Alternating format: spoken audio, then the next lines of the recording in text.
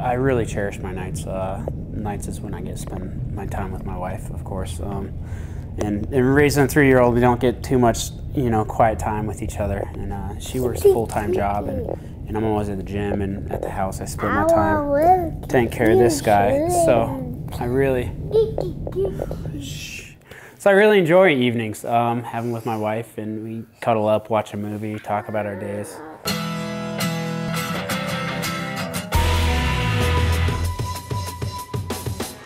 And here we are. This is the nightly routine at Thometz house. As a husband and a father, he is just incredibly dedicated to his family. He puts every ounce of himself into being a father. It's like he was meant to be. Being a father has changed everything about me. I'm a completely different person than I was, 4 years ago. Especially as a coach, it's helped me be a lot more empathetic, but it's also helped me know how and when to push and drive my fighters, and when they need a shoulder and when they need a swift kick in the butt. And yeah, just as a person, the way I look at life, the way I approach life as a person has changed completely.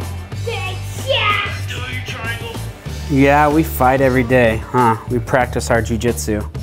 He practices with all of his friends and stuff. Haven't officially started training yet. He doesn't quite have the attention span of it, but he's been coming to the gym since he's 10 weeks old. Mom went back to work after maternity leave, and I started bringing him to the gym. So just through being there and watching me teach class every day and watching me run the students through practices, he's picked up quite a bit. He just kind of absorbed it all.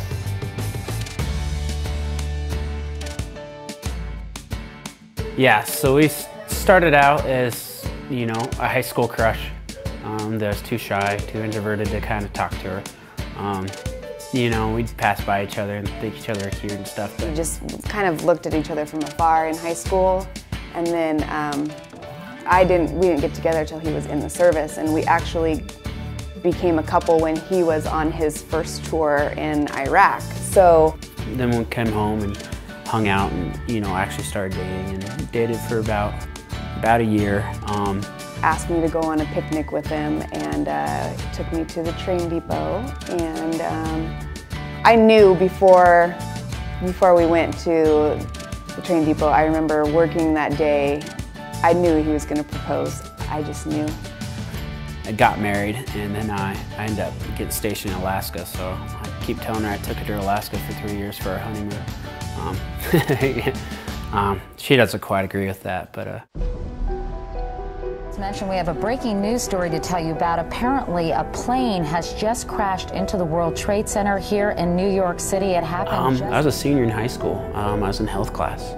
And I was actually, we were with a girl who had just moved there from New York, and she was sitting next to me and flipped on the TV, and her dad worked in the World Trade Centers, and so it hits you a little bit like, holy crap, that's happening. And then you're sitting next to somebody whose father's in that building, and it's, it's even that much more hits home.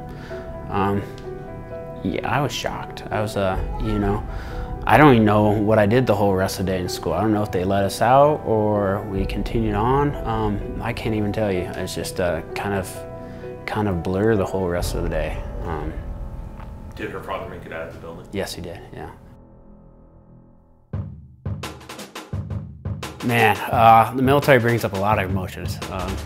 Some negative, some positive, and some I don't know how to feel about. Probably some of the worst times that I've ever been through. Just having your loved one overseas and not knowing what they're doing, not knowing how they're doing, not being able to really speak very often, and then days would go by and you're just hoping that they're okay. Definitely being deployed and being a veteran was hard. It's even harder when you get out and you have to adjust back. I've gone through some tough times and some good times. So I would say it's been quite a roller coaster, but really been a testament to how much we love each other, because if we can go through all of that, especially the year-long deployments and duty stations where we didn't know anybody, it's really just brought us closer together. Let's welcome Scott Thometz. To be perfectly honest, I love that I'm fighting for the veterans and they're going to be there in force, I hope.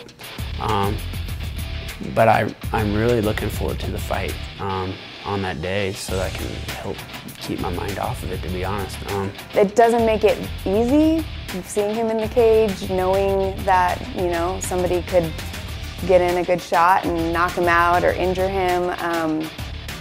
It's really hard and stressful and makes me really anxious, and I just about have an anxiety attack, but when it's all said and done,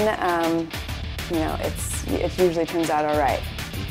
I'm looking forward to like Josh Wick and Darnell Stevens and Raftery fighting more than I'm looking forward to my own fight, to be honest. I'm excited for those guys. Like, can't wait for them to go out there and show the world what they can do. It's definitely been a long journey, and through the military and the wrestling, and now I just want him to be happy, and I want him to follow his dreams, and I'm really hoping that someday he gets to where he wants to be. That's all I care about, is that he's happy. I'm much more find myself the coach and the Brazilian Jiu-Jitsu instructor.